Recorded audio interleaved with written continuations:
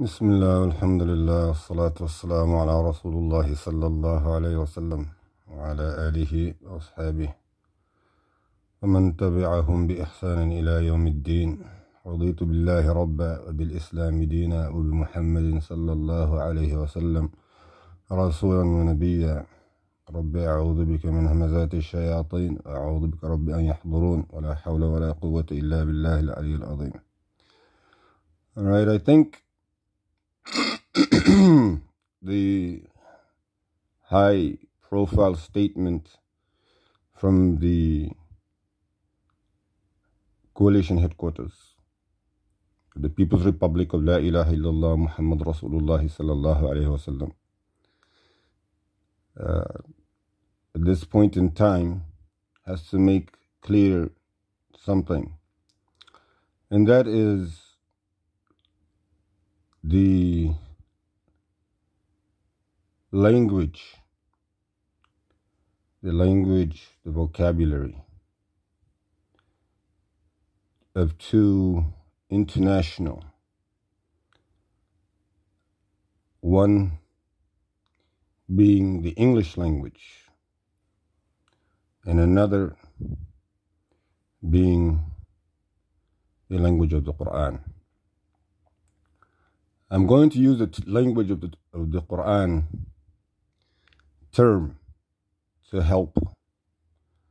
Obviously, one can state that the little basis of it, maybe the mere, and it's clear right now, people who understand Arabic, but the Quran is not one of their strongholds, tend to get lost in the meaning of the Quran, but it does not happen the other way around.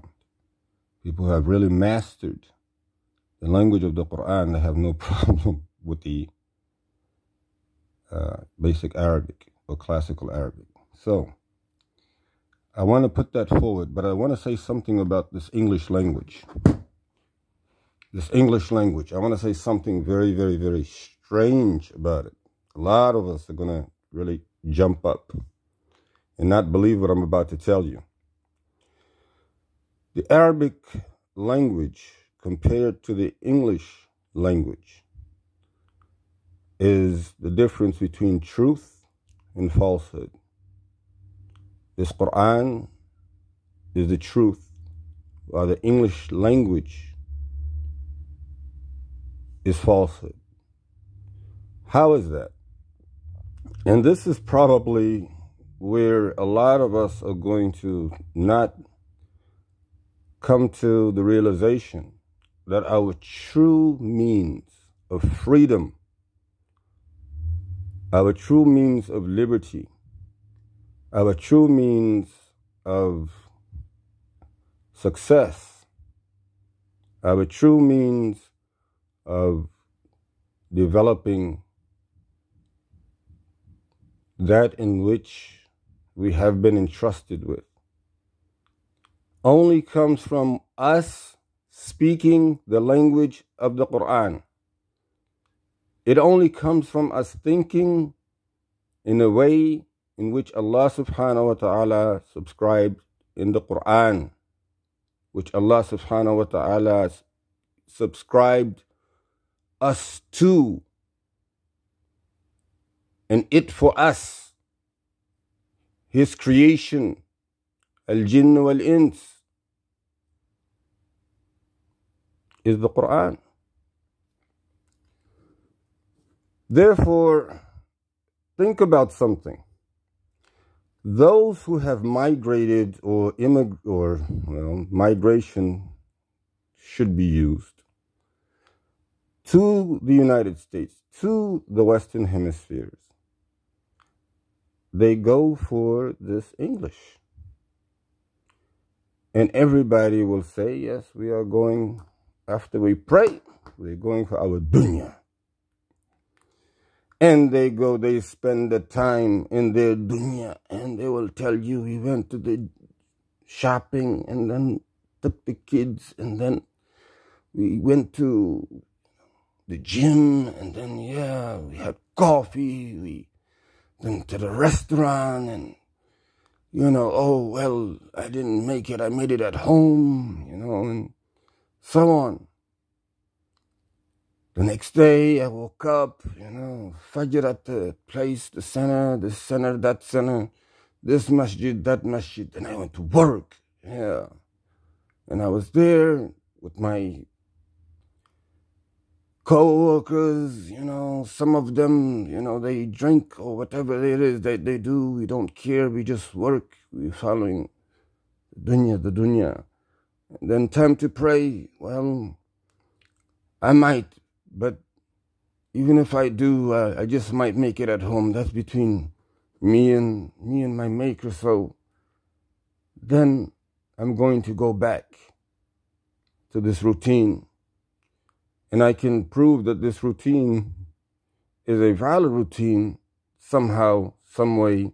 I heard it on the minbar yesterday. Just saying. So what do we hear on the minbar? We hear the members, on the members, we hear a proper understanding of what you're reciting as much as you can. There we have it. And it sounds nice. Have the proper understanding, have the, the true, sincere desire and intention. Have it the best you can. Have it the best you can. Do X, Y, and Z the best you can. Continue on this route the best you can, the best you can, the best you can. It's like a beat. And everybody, not everybody, but majority of people who are listening to these khutbahs, it's unfortunate. Like, first of all, the topic is taqwa, this particular khutbah. And by the way, he's my dear friend. I love him dearly. I want the best for him. Him and I go back 30 years, childhood friends. And this is very important for us to understand that discussing logically about our deen is our success. It brings us together. Shaitan despises it, but Allah subhanahu wa ta'ala loves it and says those who do, they will be under the shadow of his arsh. Allah accepted from us. So, but listen carefully. The topic is taqwa. Practice it the best you can, the best you can, the best you can. Okay. First of all, the first question, do you know what taqwa is? Before you practice it the best you can. You're going and speaking. See, the problem is that the way we speak is the way we behave. And the way we behave, obviously, is what shapes our character. But look into what Allah subhanahu wa ta'ala said to the character of Rasul alayhi salatu wasalam in the Quran. Now, taqwa, do you know the elements of taqwa? Most of those who are sitting in front of you have no idea what al-Islam, the Shahada, this bond of allegiance to Allah, even how to spell it. And you are telling them to practice something that is beyond their elementary level understanding. But what's worse again is that as much as the lack of Quran there is in our communities, and there's no doubt about it, 99% of the Quran does not reflect on the actions, the behaviors, and the activities of Muslims in our society, and you accepted that. All Muslims, with the exception of, I'll give it 2%,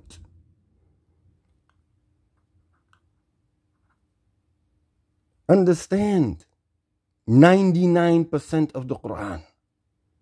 99. So why are you neglecting to explain taqwa? That's the first thing. Why are you neglecting to explain taqwa? And B, why is it that you're refuting when the Quran is presented? This is how we are. We human beings, we incline ourselves to not accepting the truth, but still being on righteousness somehow, still being in the grace of the Creator and Maker. So, you don't explain the taqwa. What's next? Next, you also say that, and this is a very big one, you also say that we should be, let's make sure we get it straight. So, text sent to yours truly. So my dear brother says to me, Allah subhanahu wa ta'ala give you a special gift. This is after sending the khutbah. I actually sent it at the same time. Keep teaching the books of Allah like you've always done. Well, only if you knew, but best we can. Don't get yourself involved in anything that can compromise the most important thing. In parentheses, teaching the book of Allah. Okay. Stop attracting unnecessary and unwanted attention to yourself. Focus on teaching the book of Allah.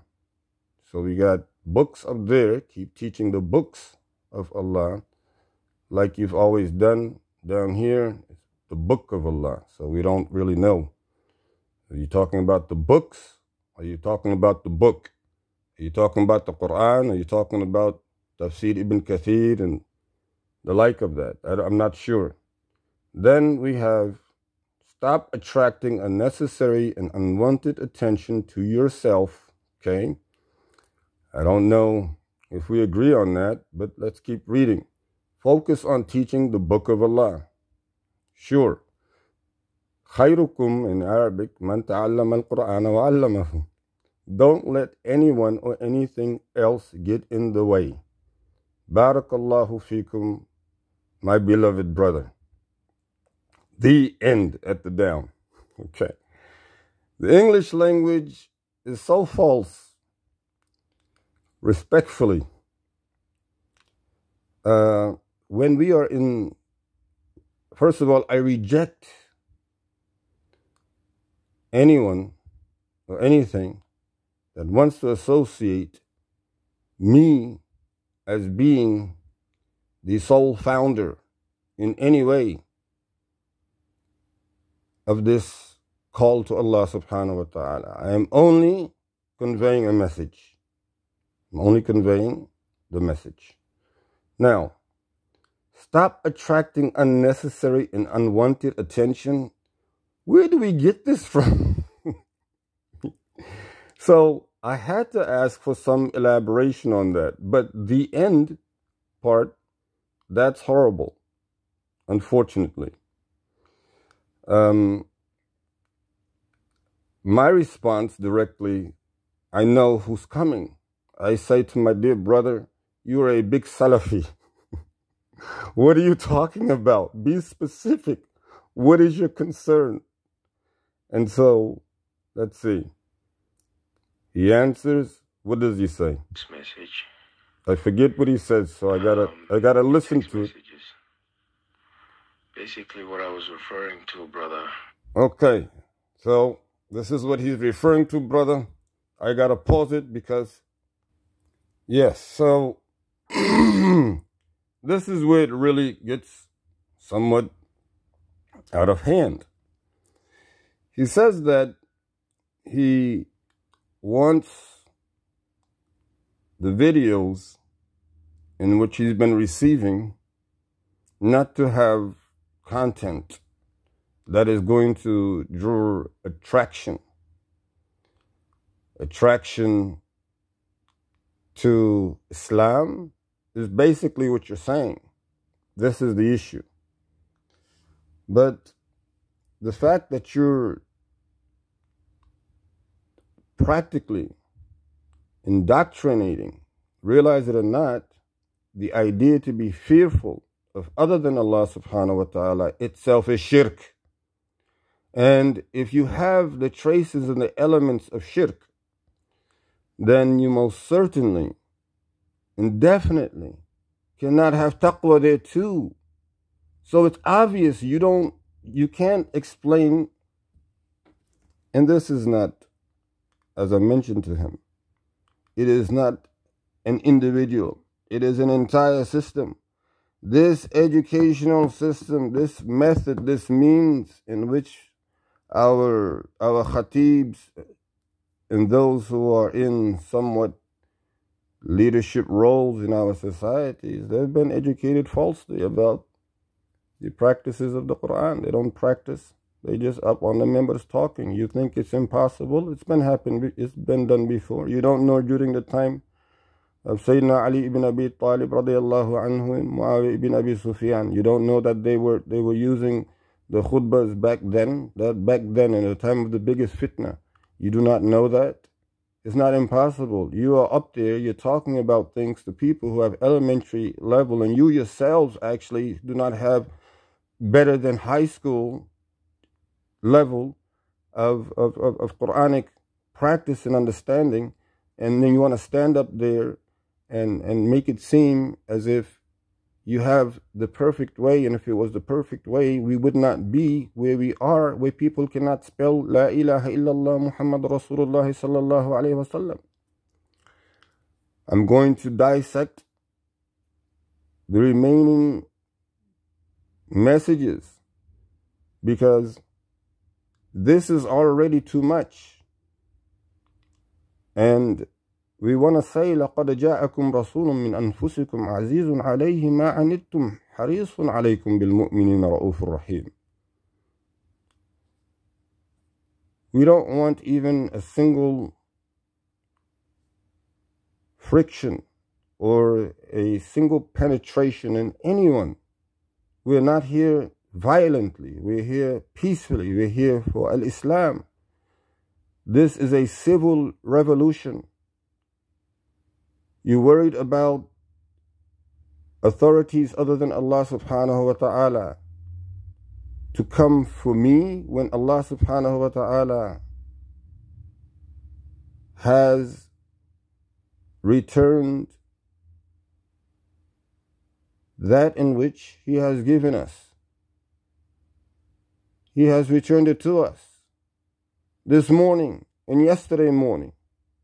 If He wanted, He could have taken it away. Who should I be fearful of? And what does He tell me to do? What does He tell you to do? And why are you pulling away from it? فَلَا تَخَافُوهُمْ وَخَافُونِي. This is another point. This is another point. So if you come with these, be afraid. Be afraid of what? Be afraid of other than Allah subhanahu wa ta'ala. This is another form of shirk. This is another form of association, of deviating from what Allah subhanahu wa ta'ala said. You think that this da'wah is a calling to me. It's not a calling to me, and it's not a calling to you either. It's a calling to the Creator and the Maker. It's very sad, but it's the reality. Everyone who thinks that there is Quran and Sunnah, and they truly believe that, ask themselves one question and one question alone. Is it possible that you deviate from the Quran and you're with the boundaries of, or you justify it with Sunnah? Is it possible that you go away from what the Quran clearly states and then you're able to justify it with Sunnah? Is that even possible? You cannot go from one perspective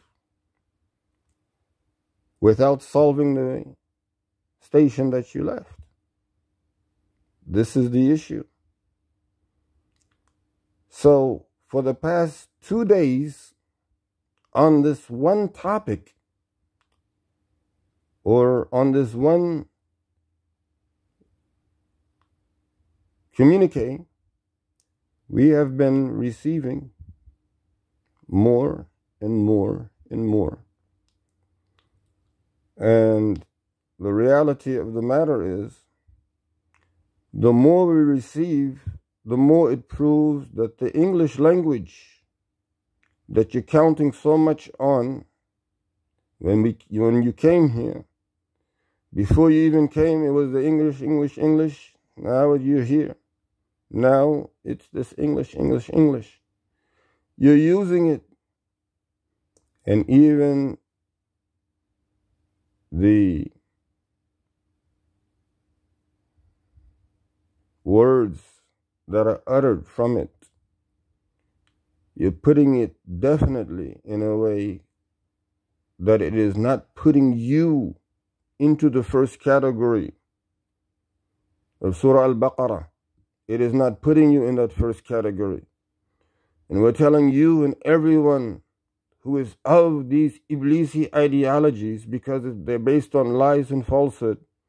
And I'm not the first one to say that the English language is false compared to the truth, because English language itself has a lot of filthy names. It itself is called a lot of filthy names for very valid reasons. So, listen. And I told the communique, well, I communicated through and specified directly that this would be a topic. These khutbahs, unfortunately, they are false. You don't know how false they are until you begin to dissect. When you start to look at how or what is used to present evidence, you find lies in their khutbahs. You find lies in it. And since you find lies, the truth and a lie cannot be together. So if you continue to follow it, then you are definitely rebelling against what Allah subhanahu wa ta'ala said. It's that simple. And again, we are not angry other than what Allah subhanahu wa ta'ala and Allah subhanahu wa ta'ala alone. But we are thankful for Rasulullah sallallahu alayhi wa sallam's advice to the entire ummah. The entire ummah. Awsini is what the Sahaba said to him. And he said to him, La taghdab. Advise me, he said, his companion. He said to him, do not get angry. Again, Awsini, advise me. We want the example, we want the directives of Rasul alayhi salatu wasalam. He said 3 times, do not get angry. Do not get angry. So, what do we use? What is he really concerned about in his initial text? He's concerned about the military terms that we use. And this is a very important point. This channel is a channel of Quran. This channel is Muhammad Gambia channel. Muhammad from Sallallahu Alaihi Wasallam is whom we named this channel after, from the Gambia. And this channel is also a YouTube entertainment channel. The reason why we have no matters, no problem with any authority directly or even indirectly. We have no problem. This is a civil Quranic revolution. And definitely we outlaw in our movement of the People Republic of La ilaha illallah Muhammad Rasulullah sallallahu alayhi wasallam absolute injustices, unfairness, criminalities of any sort. However, we're not going to stand still and idle when Allah subhanahu wa ta'ala has commanded us by the Quran to do otherwise. We have our responsibilities as Quranic practitioners. We have our responsibilities as believers in Allah subhanahu wa ta'ala. So, when we know what our orders are, we follow. How can we not? We must follow the orders of Allah, the commands of Allah subhanahu wa ta'ala. What is wrong with you when Allah subhanahu wa ta'ala gives you order? You do not follow this order. Who do you think knows better than Allah subhanahu wa ta'ala? Who can do better than Allah subhanahu wa ta'ala? Who do you count on other than Allah subhanahu wa ta'ala and Allah subhanahu wa ta'ala alone? It's very simple. There is absolutely no way that we can justify going along with those who think otherwise. We cannot do that. You adapt the language, the character, the personality of a party, and you become them. Even if you're still going to masjid and praying, you become. Inna salata tanha anil fahsha'i wal munkar. This is exactly what this ayah says. But think and understand something. That your behavior, your character, if it's not changed by this salah, it's proof that the salah is not valid. It's proof. Rasul alayhi salatu wasalam himself said so. But the point of the matter is that the entire ummah, to their own dismay, under these circumstances, they admit the falsehood that is being practiced by saying that Muslims don't follow the Quran. They themselves are saying it. It is not something that just everybody or anybody is saying. They themselves, you yourselves are saying it. And then it's going to be a matter of, well, we're still following Quran and Sunnah. Is that fair? Is that right? So you tell and you make the statement and the assertion that the attention upon which you are concerned, you're saying you're drawing attention to yourself. Again, first of all, the English language, we will say, give you that. But you and I both know that this has absolutely nothing to do with how we should be feeling in terms of calling to Allah subhanahu wa ta'ala. There is absolutely no way that this would be appropriate, because Rasul alayhi salatu wasalam would not do it that way. He was a warrior. His companions were warriors. You want us to walk around as warriors, we can do that. But we say that this is a Quranic military. This is a Quranic military. Definitely, we are going to refer to the military terms. We have the commanders, the junior, the senior, the attachés, the brigades. We stand firm on the consideration in which the spiritual forces of the People's Republic of La ilaha illallah Muhammad Rasulullah sallallahu alayhi wasallam have confirmed 100%. Something that you cannot deny. And we are stating that it was most certainly needed. It was needed because of the fact that our youth have been denied of their identity. Males have been denied of their masculinity. As a society as a whole, you have been led to disbelieve in equality. You have been led to support inequality and injustices. This is exactly what you are doing when you do not stand for the entire truth. Every last one of us comes from Allah subhanahu wa ta'ala. And to Him alone, we all must return. We cannot stand by whilst there is so much work that needs to be done on an intellectual level. You have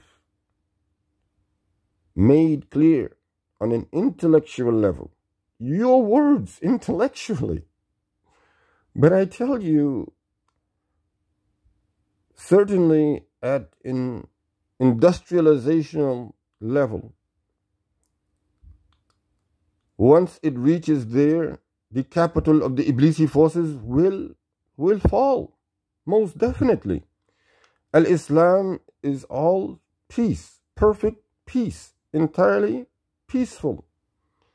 Even as, yes, the secret agents, they came to find out what we were doing, and we showed them. All we have is the Quran. They got upset because this is so peaceful. This is so correct. What are we even doing here? We should be finding bad guys, people who are trying to rob the federal bank. We should be this guy and his, like, what in the world? When it comes to the perspective of living, even if it's done in fear of any other than Allah subhanahu wa ta'ala, that individual, that party is no longer free. We have been commanded by Allah subhanahu wa ta'ala to count on Him and to rely on Him. And if we do that, we are satisfied, completely satisfied. We are totally without fear of any other than Him. Neither do we have any worries in this life as well as in the hereafter. There is, let's see, well, there's more. I have listened to yourself. If you have any sense, you should be very afraid about the biggest crime you committed against Allah and His Messenger. He's going to go on. You really have a problem. You are a confused, deranged man. Thank you very much. That really need both mental and spiritual help. Well, okay. Please listen to yourself. Go all over the place with your empty baggage. You are making a mercury out of yourself. Mercury, huh? At the end of the day, you choked and couldn't utter the Prophet SAS sallallahu alaihi wasallam said, give him the authority. Allah subhanahu wa ta'ala gave him very, very sad, you really need help.